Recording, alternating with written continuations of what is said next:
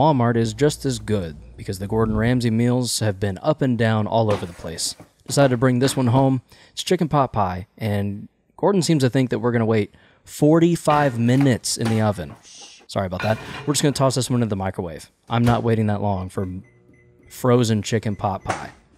To be honest, this one looked a little concerning at first, but that first bite, despite how hot it was quite good. You see all that? It looks like real vegetables, some actual chicken, and my oh my, it was delicious. A hearty, full flavor, and just tasted great. Let's hope the next one of these things from